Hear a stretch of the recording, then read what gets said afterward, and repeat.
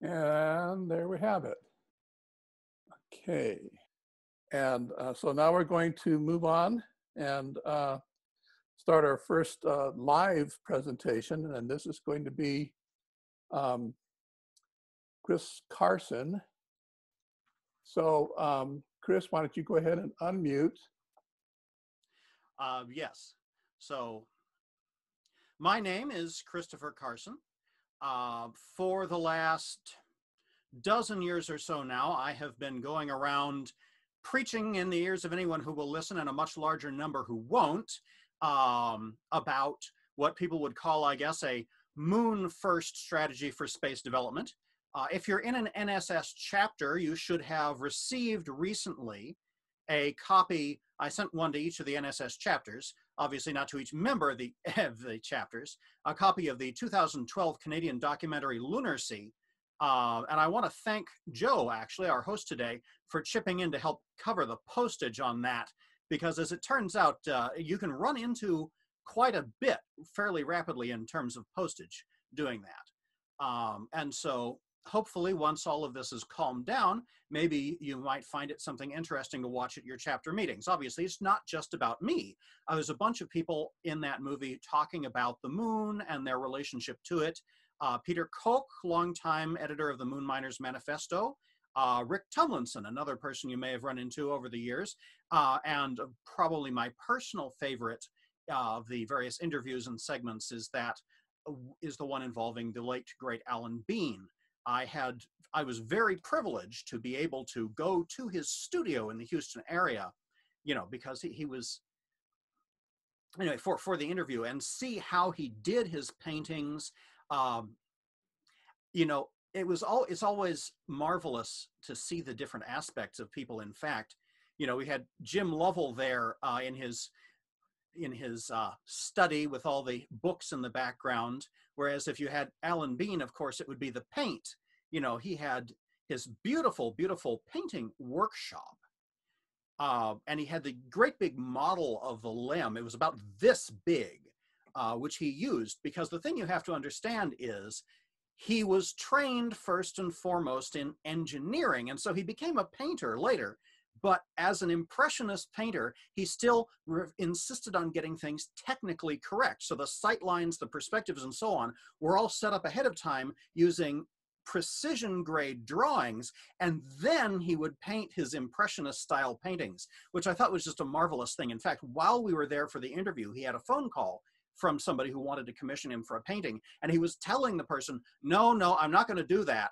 And from listening, just from overhearing, not that I was eavesdropping on anyone's phone call, but we were in the room, he was talking on the phone, and I could tell by listening, the person wanted to do some kind of a painting where you could see, where you're with the astronauts on the lunar surface and you could see the Earth in the background. And he was having to explain to them, no, we can't do that, because there wasn't any of the landing sites. The landing sites were all towards the center geographically of the moon. And so the Earth would be nearly vertical in the sky. And he talked to him for a little while and then said, all right, well, for Apollo 17, we can sort of fudge it because there was a big hill, because we were in the, it was because they were in the valley of Taurus Litra. There was a big hill, so we can sort of, and they were more towards the margins, so we could sort of get the Earth into the picture. Anyway, I just love that about him. That he was, here he is with the easel and the smock and, looking like somebody's grandpa, who paints, looking, and then he's having an argument with somebody about the alignment of the planets and how he's not going to do the painting that the person wants and wants to pay him to do because that would be wrong. So that was something I absolutely loved. And that unfortunately doesn't show up in the film, but it's an interesting enough film to watch, even if you ignore my part of it. And that's really why I had the idea of sending out copies to the various chapters. Enough about that. And so what do I really have to say here? Well, the line that everybody remembers, I think, from Apollo 13, if you say Apollo 13, what do people immediately come back with? The thing that everybody remembers, I think, is failure is not an option. Well, I'm going to turn that around back on you for a minute. Let me do this. Failure is not an option. It's inevitable. If you dare to do great things, if you try to do difficult things, you're going to have failures. Targets are going to be missed. Objectives are not going to be reached. Money is going to be wasted. People will be hurt and even die. What we always forget is the exact same thing will happen if we don't dare to do great things. When I think of that in the context of the Apollo program, for example, you know, NASA, Pete Conrad, he was a character. Everything I know about him says he was a real character. Pete Conrad wanted to do a mission he called it Gemini 12A because 13 was an unlucky number. Who knew? Gemini 12A would have involved something similar to what they did in other Gemini flights, where they docked the capsule with an Agena spacecraft and boosted into a higher orbit. Except he wanted to use a Centaur spacecraft and go around the moon. Now, it wouldn't have been able to go into orbit. It would be a free return trajectory, the same kind of trajectory that Apollo 11 and 12 used for translunar orbit insertion. They wouldn't have been able to orbit the moon, but they would have swung around it and come back to the Earth. And that would have given, you know, again, as Captain Lovell said, people seeing the far side of the moon, people seeing the Earth from a distance where you could cover it up with your thumb. That was very daring. NASA did not want to sponsor that mission because there was too much of a chance of something going wrong and people being killed. Well, as I said, we don't have any choice about that. It's going to happen. Because what happened instead? We had the Apollo 204 fire. What were Grissom, White, and Chaffee training for? They were training for a mission. They were preparing for a mission that didn't have any mission in it. The Apollo Block A command and service modules had already been rejected for use for lunar flights. There was no docking adapter. There was just too much wrong with them. Really, the only objective of what became retrospectively known as the Apollo 1 flight was to do a flight, to go into orbit around the Earth and demonstrate that the US hadn't dropped out of the space race, because they weren't going to be using basically any of the hardware or demonstrating very many of the systems that were going to go into the actual lunar mission.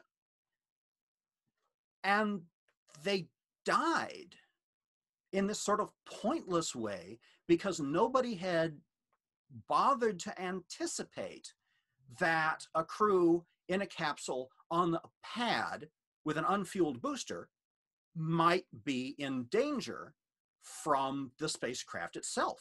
Nobody had anticipated that they would have to get out in a hurry because there was this long chain of steps that came up to that point. Similarly, Apollo 13.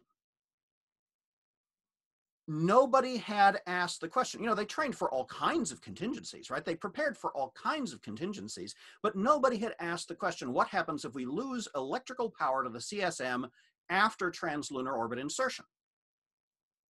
If they had asked that, if they had, as Captain Lovell said, thought a little more seriously about what it would mean to use the lunar module as a lifeboat, they would have realized, duh, we need to make the carbon dioxide absorbers the same in the two spacecraft so that we won't be trying to use maps and duct tape to make the square and the round fit together.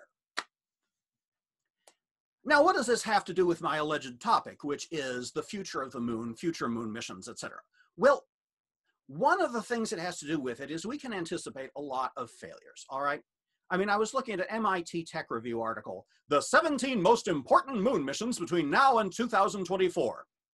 Right, because NASA's current program of record has in it a human lunar landing in 2024 as part of the what's now called the Artemis program with what's now known as the Space Launch System. Well, is it really going to happen? NASA programs of record have a tendency to change in a kind of whiplash manner.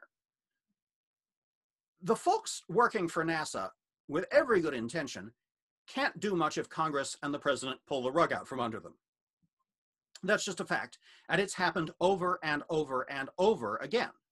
I mean, back in 2009, the Augustine Committee hearings, I was there in Houston, Sally Ride comes out and says, well, the Ares-Orion program is slipping 18 months a year. Not exactly encouraging news. And so the thought was, well, we're going to have to scrap this and start over. Because, of course, the whole thing with Ares-Orion from the beginning was they said, well, we are going to use a bunch of stuff we already have, Apollo stuff, space shuttle stuff, and it's going to go together rapidly with low technical risk. And somehow we still don't have a working spacecraft and launch vehicle out of that. And it's just not looking great. And I'm not trying to be a pessimist here. I'm saying we've got to ask what kinds of failures we're willing to tolerate, because a lot of the things that have been announced aren't going to happen. We can say that retrospectively, a lot of the things that have been announced over the years haven't happened for one reason or another, loss of commercial support, loss of government support. On the other hand, there's a bunch of things that are happening, right? We're looking at commercial crew in the very near future. We already have commercial resupply services to the space station. That's big news. But the result is we've got a bunch of different puzzle pieces, and none of them exactly fit together to form a picture. It's like we've got pieces of half a dozen different puzzles which have been dumped into one box and shaken. And if you've ever been a jigsaw puzzle person, your head is probably exploding right now when I say that, right? But we have a lot of people talking about different scenarios, and there's not a lot of coherent vision, right? I mean, we've got people, for example, talking about a lunar land rush. They're talking about polar ices, Shackleton crater, helium-3. I'm sorry to say, even Harrison Schmitt has gotten on board with that last one. And all of these, they're puzzle pieces, and it's hard to see how they fit together. What do I mean when I say that? Well, for example, you talk about polar ices. Polar ices are very valuable if you're going to the moon to stay, right? That's my deal, right? Settlement first. That's been my proposal from the beginning. We should focus on settlement. But if you're not doing that, what do polar ices buy you? Well, they can be made into propellant for spacecraft to do other missions, which already assumes a commitment to two things, right? Other more ambitious missions and buying propellant from somebody. Helium-3 is even worse, right? Helium-3 is a rare isotope of helium. It's rare on Earth. It's slightly less rare on the moon. You can get helium gas out of the surface regolith, but it's still far more than 99% helium-4. In order to get helium-3 out of it, you have to do isotopic separation, which, if you ever ask anybody who worked at Oak Ridge, is a really difficult problem that requires an enormous amount of industrial plant, all right? So the idea that we're going to be shipping gas centrifuges or gaseous diffusion plants to the moon in order to produce helium-3 is fairly unlikely when you realize helium-3 is mostly what is a fuel for fusion reactors that don't exist yet. Again, it's not just chicken and egg. It's not just putting the cart before the horse. We've got a cart here, and no one has domesticated the horse yet. So saying that we're going to go to the moon for helium-3 or even for propellants it assumes a lot of things that aren't there right now. Now, there's been a lot of talk recently in the National Space Society particularly, because the Planetary Society, and in practice this means Lou Friedman, and I have nothing bad to say about Louis Friedman personally, all right? I want to make this very clear. He has come out very strongly with a position that any SLS-based lunar mission, any Artemis program lunar mission, should be a flags and footprints one and done thing, and then they should move immediately onto Mars. Now, there's some consternation about this, in part because everybody really needs to admit that Mars is hard, all right? Unmanned missions to Mars have a fairly limited track record of success. Manned missions to Mars would be much more difficult. It's hard to see how that comes about. All right, fine. But here's the thing. Within his terms of reference, Friedman is right. It's not what I would want, but he's right. And why is he right? He's right because the SLS isn't intended to support more than 2 launches a year, 4 at a maximum. You can't do anything other than one and done flags and footprints sortie missions with a booster that only supports 2 flights a year.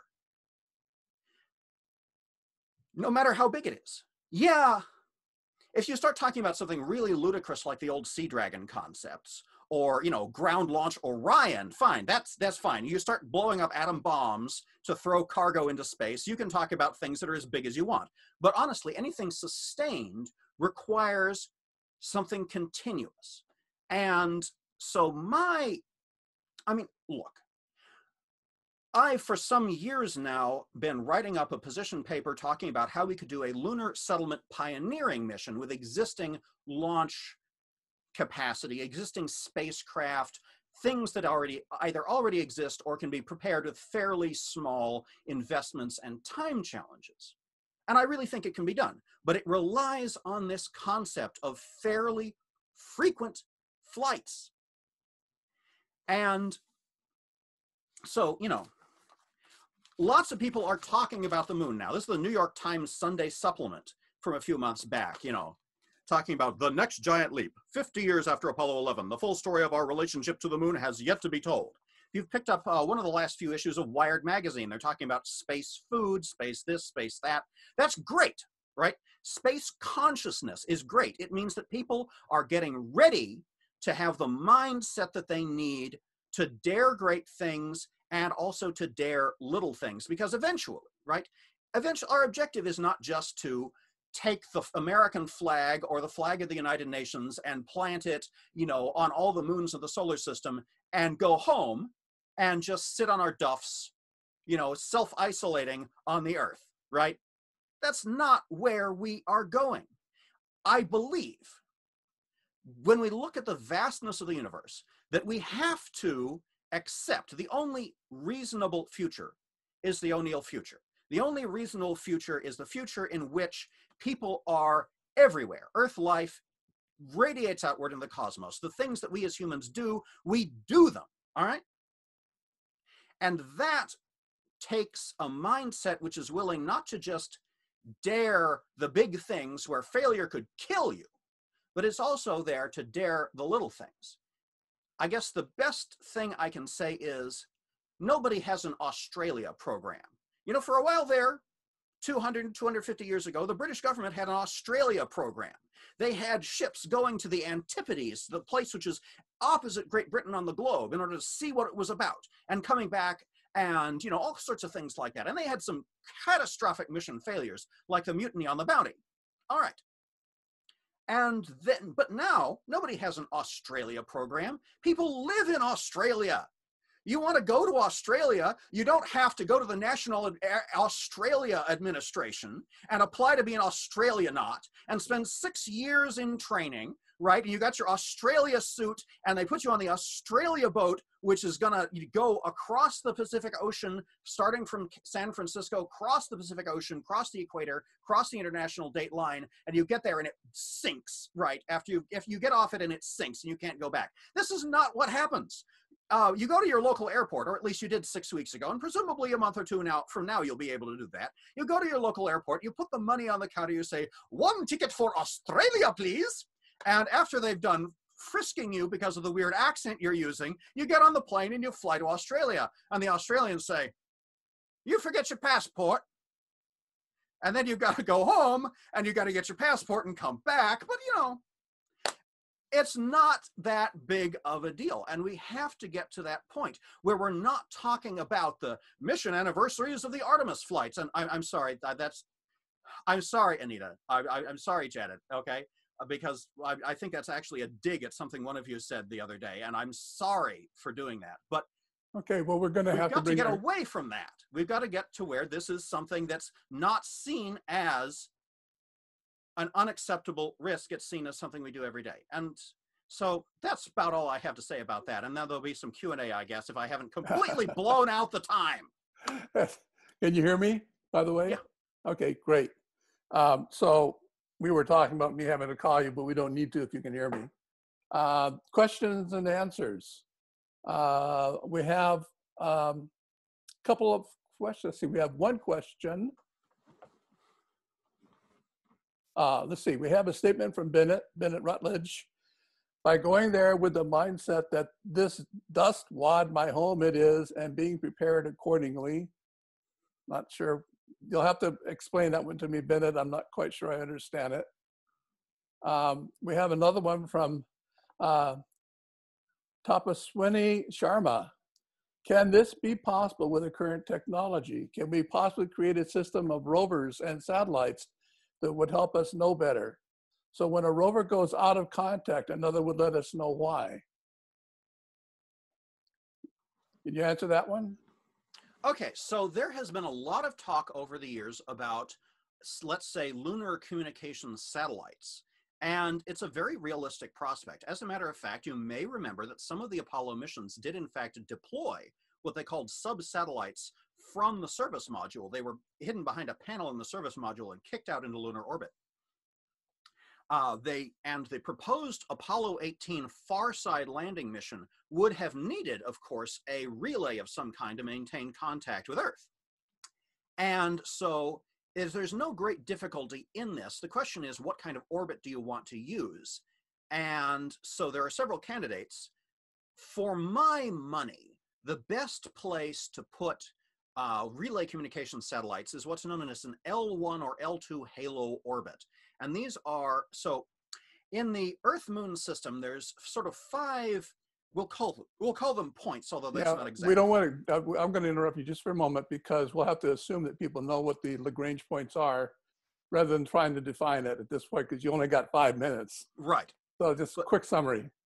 Quasi-stable points where you can put a satellite and it will remain in roughly the same place in the Earth-Moon system as all the pieces move around. And so from the L1 point, which is between the Earth and the Moon, you can see basically the whole lunar near side. From the L2 point, which is on the other side of the Moon, you can see basically the whole lunar far side. And with these halo orbits, which are sort of in the same plane, but they sort of drift around these points, you can actually see the fringes and you can communicate or sort of around the edge of the Moon. That's a good answer. So that's, for me, is a real great place to put not only communication satellites, but also power beaming satellites, which can allow you to do things on the surface. For example, with not just small rovers, but big mobile bases. If you can deliver 30 or 100 kilowatts of continuous electricity from a power beaming satellite, and I can tell you right now, based on the all-electric ComSats that Boeing, among others, has been deploying, based on the lift capacity of the Falcon Heavy, based on the work Jordan Kerr was doing before he passed away on power beaming with infrared lasers, that appears to me to be completely feasible. And so either for an early lunar stationary base or actually later on for mobile bases, we can definitely use satellites not just for communication relay, but also for power purposes. Because of course, on the surface, unless you're at one of a couple of very favorable positions, you've got 14 days of darkness where your solar power doesn't work. And in the old days, we assumed that a nuclear reactor would cover that, but politically these days, that's a bit of a difficulty. And technically it has some difficulties also just because nobody has flown a space nuclear reactor in over 20 years. Right, I'm gonna stop you there because frankly, we need to move on. That was a great answer. By the way, our particular chapter is hopefully known as promoting the use of a laser in at L1, L2, and then lunar orbit to power the surface during the 2-week-long lunar night.